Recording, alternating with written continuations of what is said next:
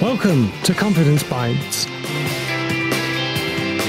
Start your week the confident way with short, juicy confidence takeaways brought to you by Stuart Elliott from Double C Coaching. Hi there, welcome back to Confidence Bites. My name's Stuart Elliott and I'm your host for this exciting show.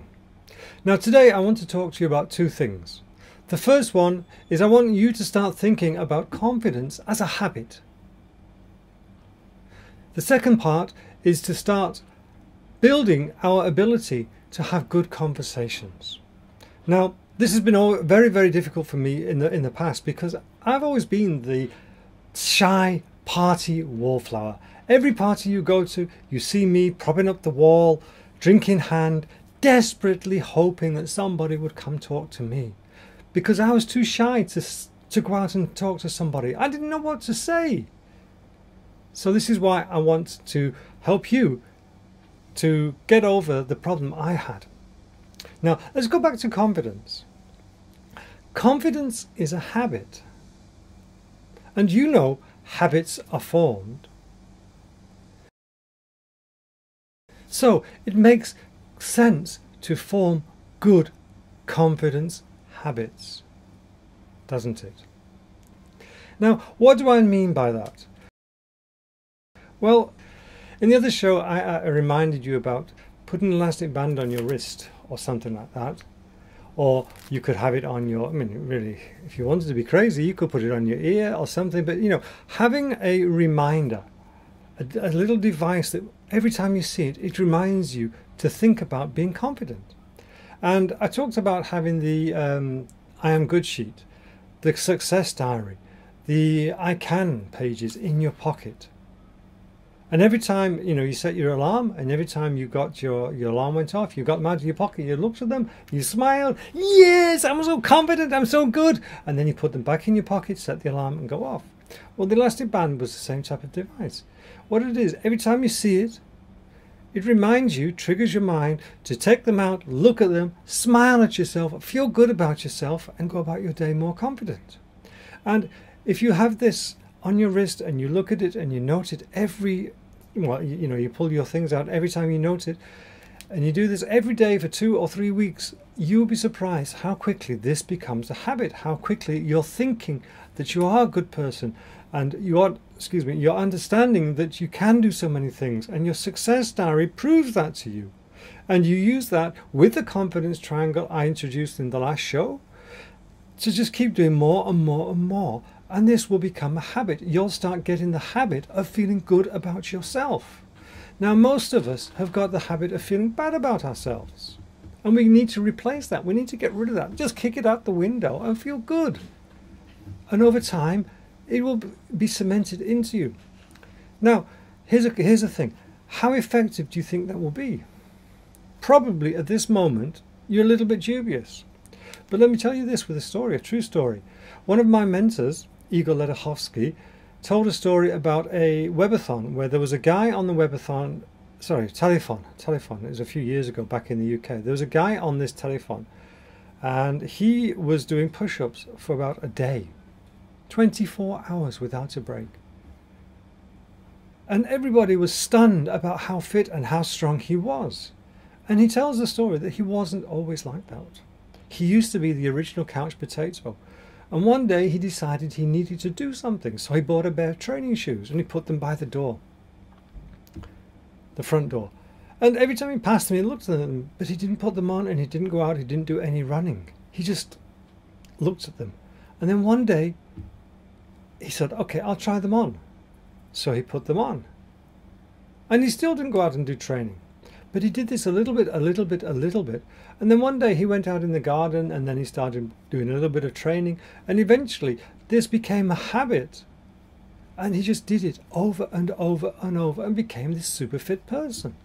And it's the same with you and your I can, I am good, and your success diary and your little elastic band or whatever devices you want to just jog your memory every time to get them out. You do this regularly. Little bit by little bit by little bit, you will change your feelings about yourself and you will make those feelings your good confidence habits. So remember that. Confidence is a habit, and it makes sense to have good confidence habits, doesn't it? Okay, so let's move on to conversations. And earlier on I told you how I was the original party wallflower and I didn't know what to say. I wish somebody would have helped me when I was younger. You see, a good conversation is more about you listening to the other person and asking one or two questions and letting them do all the work. That's it. It's that simple. And you know, how easy is it to have, to ask a question? Well, let's have a look. My name's Stuart. How are you? No, my name's Mary. Mary, what do you do for a living? There's the first question. Mary answers, tells me what she's doing for a living. Oh, that's interesting. How long have you been doing that? So I've just asked two simple questions and she's given me most of the conversation. Now, by listening and being aware of what she's saying and how her emotions change as she's saying it, I can pick up on what it is that's important to her and ask her a simple question. And here's the thing, she will give me all the conversation, all the questions. I just have to listen, show interest, and it's important now. It's not a police interrogation. It's not, why did you do that? How did you do that? It's genuine interest. That's interesting. What's it like being a doctor? How many people do you see every day? Do you find it's very tiring? Simple things. You just ask simple questions, but you preface it with interest, with curiosity, with genuine concern about the other person, and they will pick up on that. Let me give you a good example of this. The other week, one of my clients phoned me, and she said that she hates the people in her office because they're always bitchy towards her. They're always talking about things which are not interested. Most of them are young mothers or young parents, and they're always talking about the children. Now, she doesn't have any children, she's not married, and she doesn't really have any interest at this moment in being married or having children. So she doesn't know how to talk to them. And, if they talk about their children, she sort of doesn't know what to say. So they think she's aloof, not interested, and they become bitchy behind her back. So I said to her, okay, maybe you're not interested in children, but what about how their energy changes when they talk about their children? Do they feel proud? Do they feel happy? Do they feel angry? Do they feel frustrated at times? Look at the energy behind what they're saying and then ask them genuine questions about that. So, think about it. Your friend comes in or your colleague comes into work and you talk to you, say morning, and you say, how are your children today? Oh no, this one. Oh, your children were so naughty. What did they do? And you have concern about that. And you echo back your empathy. And then they will start listening and expanding and telling you all the things you need. And maybe this child went and broke 6 plates in the morning or did something very similar. And you say, my, that's terrible. But you say it with genuine concern. What did you do next? Did you tell him to clean up? Does he have to pay for them with his pocket money or whatever? And you show concern and empathy, and they will build a conversation for you. They will give you everything you need. You don't have to be interested in the topic per se. You're interested in more in how they perceive the topic and how their energy comes across. So she thought this was a great idea, and she's going to try this. And during the course of our conversation, she let drop that she started learning the zither. And the zither is a long box. It's a Chinese instrument. It's a long box, maybe about 2 meters long and about 200 deep. And it's got lots of strings on it. And people play it by plucking the strings and dong, dong. But it's not my kind of instrument. It doesn't, the sound is nice, but it's just not my type of thing. And I'm not really interested in the zither. But when she told me, I said to her, okay, says, I didn't know you played the zither. How long have you been playing? And she started saying, no, it's been playing about 2 years now, but she's starting to get better and she's becoming more confident about it. So she wants to play more. So I said, well, do you have a zither? No, I go to a shop, there's a music shop, and there's a woman I've gotten to know there. And she's really, very friendly and very kind. And she's teaching me. And we started having this long conversation about, my client Joe having lessons from this woman, how they're both very busy, so they can't always have a regular lesson, but they make a communication by phone. And Joe's now going on about the shop getting bigger and getting busy, so the woman's expanding the shop, and the shop's now about 2,000 square meters, and this conversation just got bigger and bigger and bigger, and all the time Joe was getting more and more animated. She was getting more relaxed, more happy to tell me all about this thing that's really important to her.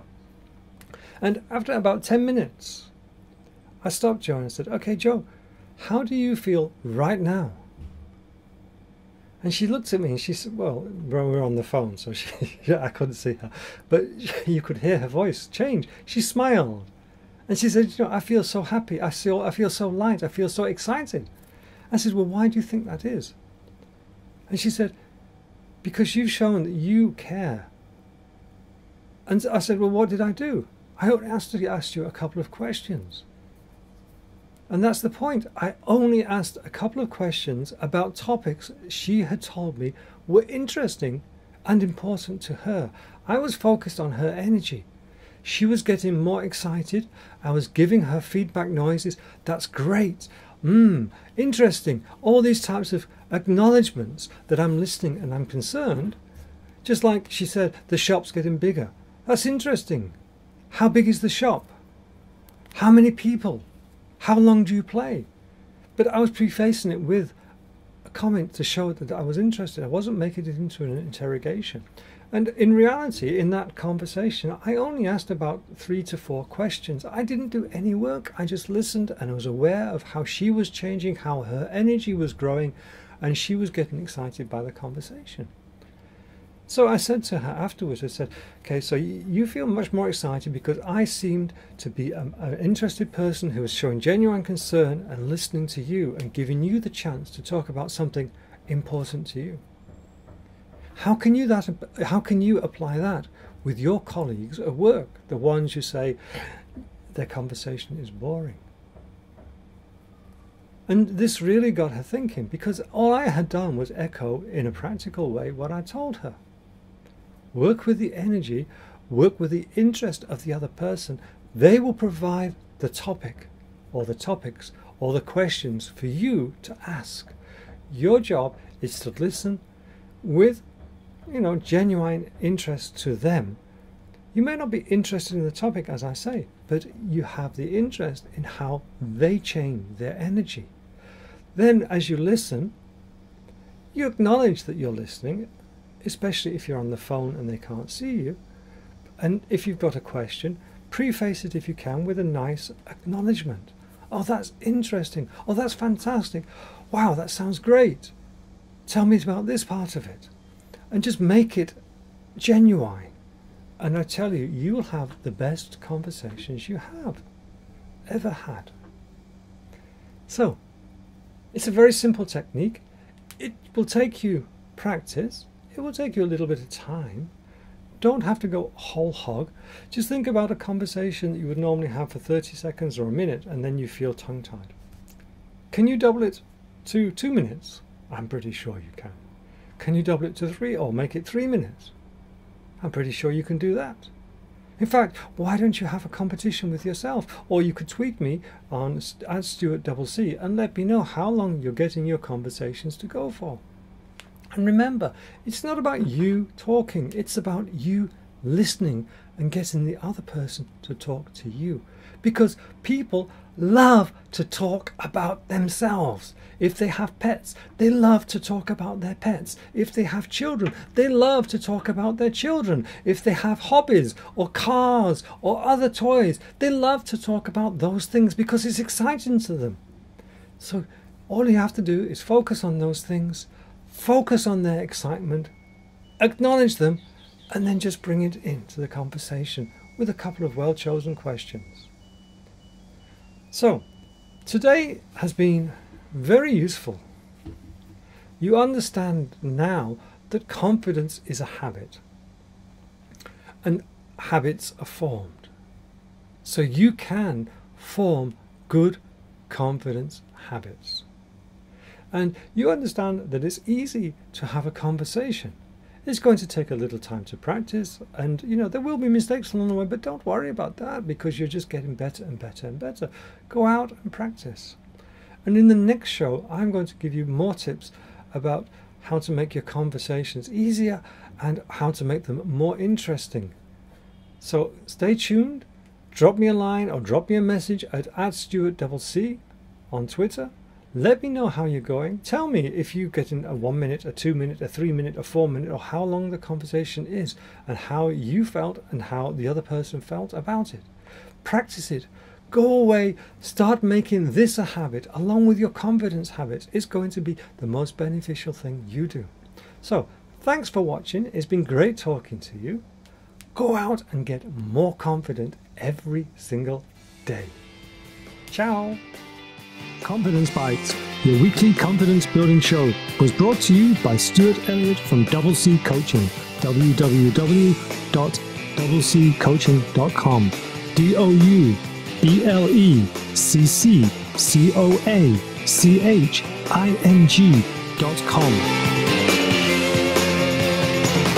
For regular confidence building tips, subscribe to this channel today, and don't forget to follow me on Twitter @StuartCC, capital S T U A R T, capital D O U B L E, capital C @StuartCC.